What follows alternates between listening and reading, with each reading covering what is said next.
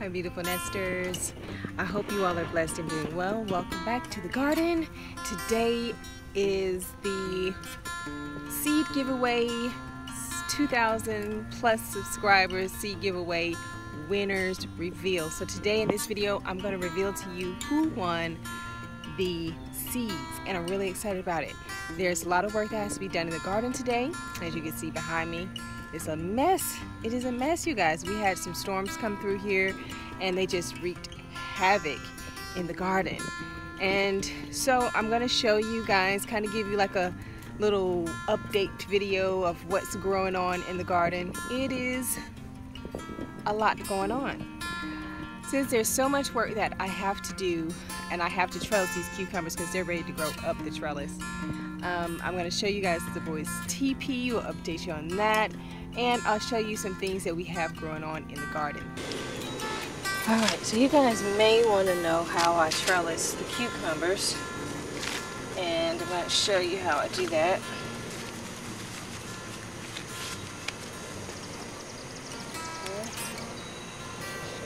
Do that.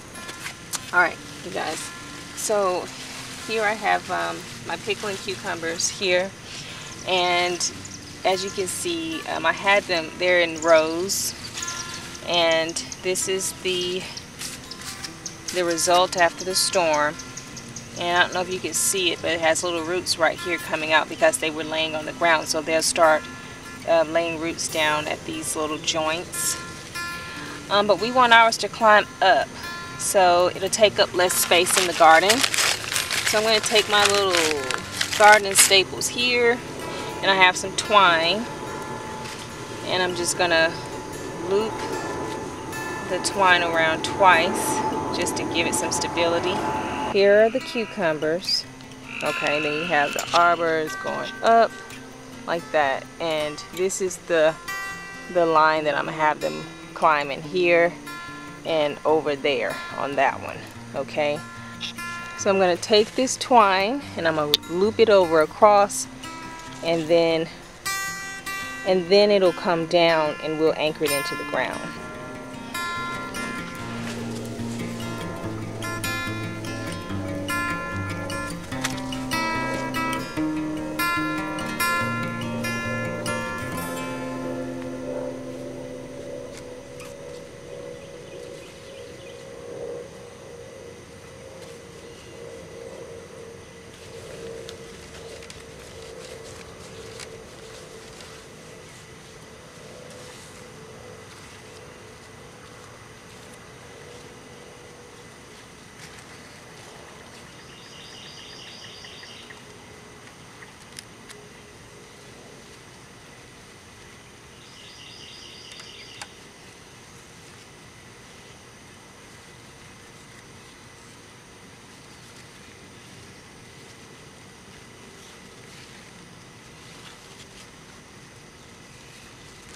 So it's just pushed down, the staple goes down into the ground, and then I'll just take them all the way up, and then I'm going to go ahead and secure it to the twine.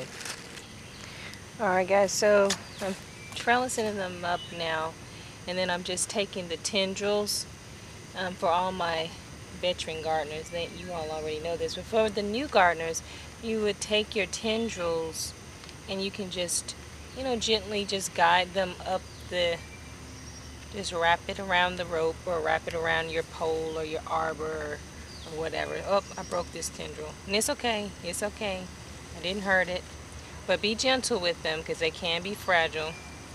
Just going to place it in between these two strings. So I double the rope. I loop it twice going around the arbor so that I can create two lines, and that way if I want to place one in between so that it can wind itself around, I can do that.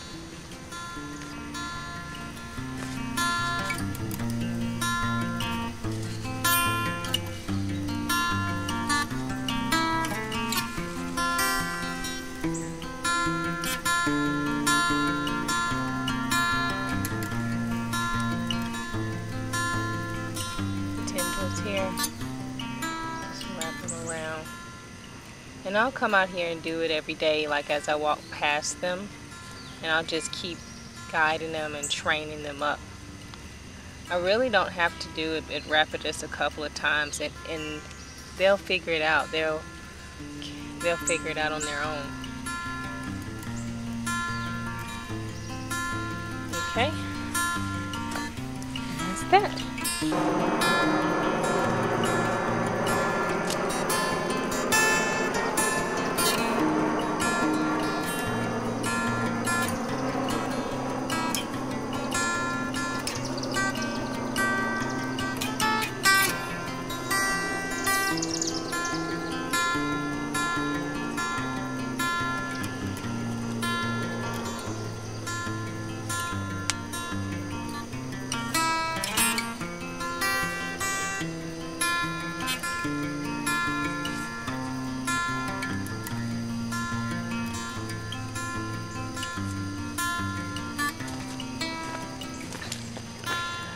Another thing I use for trellising my plants in the garden is this tomato tape. This really stretchy tape that it won't scar or bruise or cut through your tomatoes or cucumbers. So I'll be using this as well. And it's not a sticky tape, so if you were wondering, it's not sticky. Not that type of tape.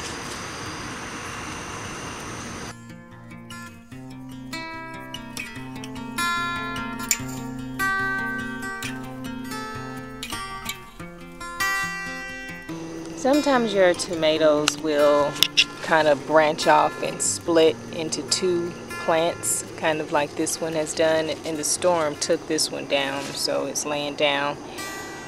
This one doesn't have any blossoms on it or blooms on it at all, so I'm going to actually cut it off and I'll just graft it and keep it growing. So I'll root it from put it in some water, and it's cool. I mean, it's not cool out here, it's actually quite humid, but it's not, you know, I'm not doing this in the heat, so I wouldn't do this in the heat. Definitely do it on a cooler day.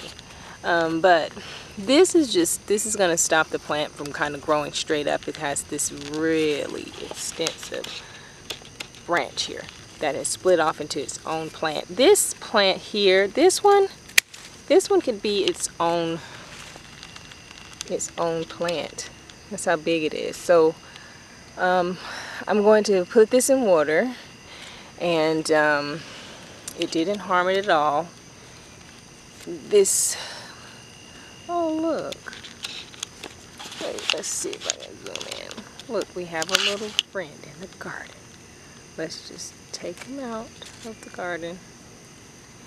Alright, so fruit on the tomatoes. They're looking really good. So I'm going to finish tying up all these tomatoes and cutting the limbs. And if I have any that need to be groomed, which it looks like I do need to get in here and do some pruning back, that's what I'll be doing. These Kentucky Wonder Beans definitely need a place to go. They want to climb further up, and so I believe I'm going to let them go across that way. I think I'll let them go that way. Maybe like kind of like up and over. So I was going to, this is an update of my cut flower garden. Yeah, I still haven't finished that raised bed over there. I've been really busy, just really busy, haven't got to it. Wood chips aren't in here yet. That still isn't done. I was trying the whole cardboard and the aisles method and then putting the wood chips on top. I think I'm going to squash that idea. Only because I really don't like it. I don't have time for all that cardboard, and it's really messy, and it brings in lots and lots and lots of bugs underneath it. If you don't get to it in time, it is just, oh, it's a mess. Down here, let's see if you can see that, I think that those are yellow cayenne peppers, I believe. Fruit there. Man down. This is one of the tomatoes that needs to be trellised here. I hadn't gotten to all of my tomatoes on this trellis here. And the tomatoes that are growing over there, on that, in that middle section, I haven't trellised all of those. So I'll be doing all of that today and getting them trellised up. So they'll just be growing up. Alright, and yeah, so that's what we'll be doing. I have a little small purple bell pepper growing under there. Really excited about that. And let's see what else we have growing on. We have some tomatoes coming, brandywines, beefsteaks, ox hearts. This is a jubilee, a yellow jubilee. These are some zinnias. The storm kind of the storm causes them to kind of go crooked. If they get knocked down or knocked over and they're not trellised, then they'll start to get a bend, you know, a bend in the shape of their necks, and they won't grow straight. So you have to guide them back up, maybe with a trellis, to get them to go straight up. And here we have another tomato plant that needs to be trellised up. So I'll be doing that, just clipping it here. It's gotten really tall, and it has fruit on it there and there. So all of these need to be trellised properly, like these that are going straight up. They look really, really good. I'll back up so you can get a better picture of what I'm doing here. So I have the trellis, the strings going all the way up, and they're being secured. They're secured in the ground with some let me show you what they are. Hold on. Alright guys, I had to go run get those get these for you so I can show you. There's some garden staples. That's what they are right there. Garden staples. I'll just put them down so I can focus. Invest in a self-focusing camera. Okay, that's what these are. And that's another squash. I think that is a table queen squash growing right there. Alright.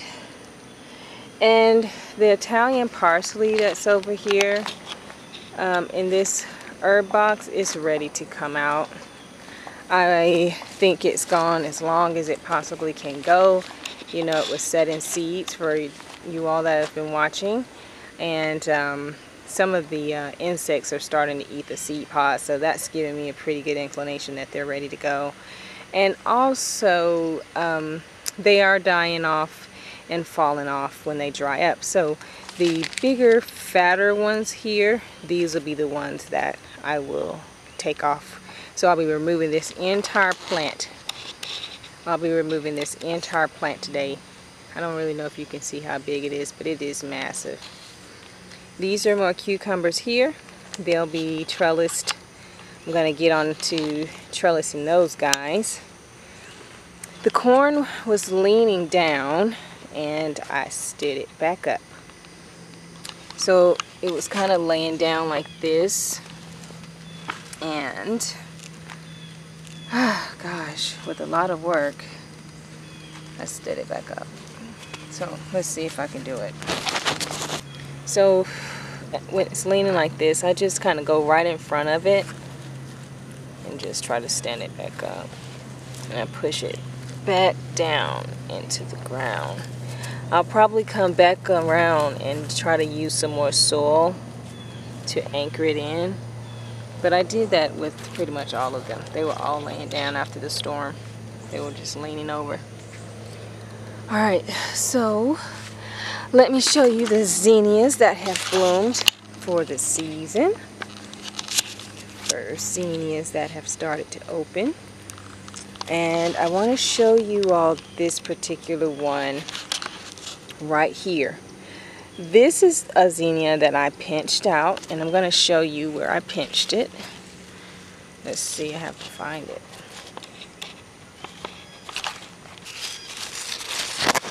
Right there. Right there. So it was pretty small when I pinched it out, and as you can see, it is put on so much growth. Beautiful color. This one here is gorgeous, but they just keep, the blooms just keep opening up. The nasturtium is just beautiful. I need to harvest some of that for my salad. This nasturtium here is doing really well, and so I'm really digging that color right there. This is beautiful. Oh my gosh, I'm saving the seeds from that. And a beautiful white one. And we still have some sugar snap peas still producing. They're doing really good. Uh-oh, he fell over in the storm. Have to stand them back up. Them back up. See if I can do it. Let's just put them right there, through there. Get in there now. Okay, wait a minute. One more time. There we go. We have to put them back in there. Alright. Little peas. Oh, let me show you guys around here. Remember, this is the boys' teepee trellis. They planted it out. Okay, so when we didn't come out here, the days that it was really storming, since then, these are asparagus beans. These are the yard-long beans. Look how long they are already. So I'm about to work on this as well because they're quite tangled. And my intentions were to have some of those staples in the ground, strings going straight up for the teepee, and then they climb straight up on the string. So that is what we're going to work on here.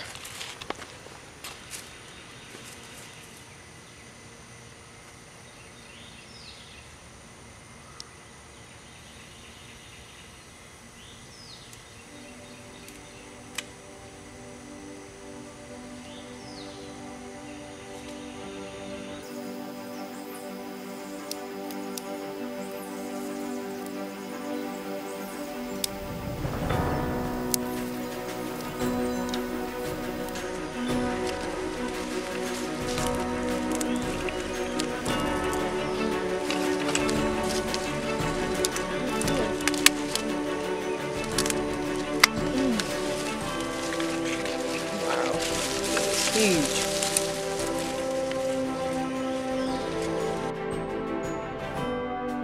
It's humongous. Look at that. That plant is so huge. You guys, I don't even think you understand how big it is. It's massive.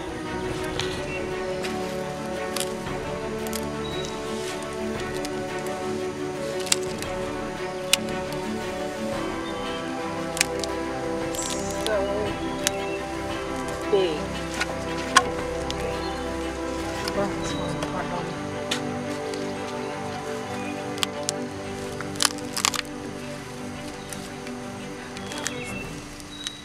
It's in there. I might have to use a shovel, but I don't want to damage my mint that's in there, even though I know it's tough as nails. Oh my gosh, you guys, can't get it out. So I know you're like, come on, Sandria, come on, tell us who won the giveaway. We want to know who won. All right, I know. And you want to know if you won the giveaway. Well, let me go ahead and tell you my winners here. And I'm going to put your comments up on the screen as well. So the first one we have for just the seeds themselves giveaway, where I'm going to be sharing seeds, and I have a couple of extra little surprises in that package for you guys. So For all of you that didn't comment, oh well, because I will be sending them some extra little goodies in their bags. The more I started looking and thinking about it, I was like, you know what? I'm gonna make this a special little box. So that's what we're gonna do. First one, this is Tiny Angry Crafts. Tiny Angry Crafts. Thank you so much for entering our seed giveaway and congratulations. Shy Thinker Videos. Shy Thinker Videos, congratulations. Thank you so much for entering our first giveaway. Juanita Sawyer Boatman. You're a winner. Congratulations and thank you for entering our giveaway. Honeysuckle Housewife. Thank you so much for the love and thank you so much for entering our giveaway. Can't wait to see the seeds growing in your garden. And Libby Agama, I believe. If I mispronounce anyone's name, I'm sorry. I'll apologize ahead of time. But Libby Agama, thanks Libby Agama. Thanks so much for entering our very first seed giveaway. Congratulations. Now, the person I'm going to announce now is the winner of the moringa seeds as well. So in her package, she'll be receiving the moringa.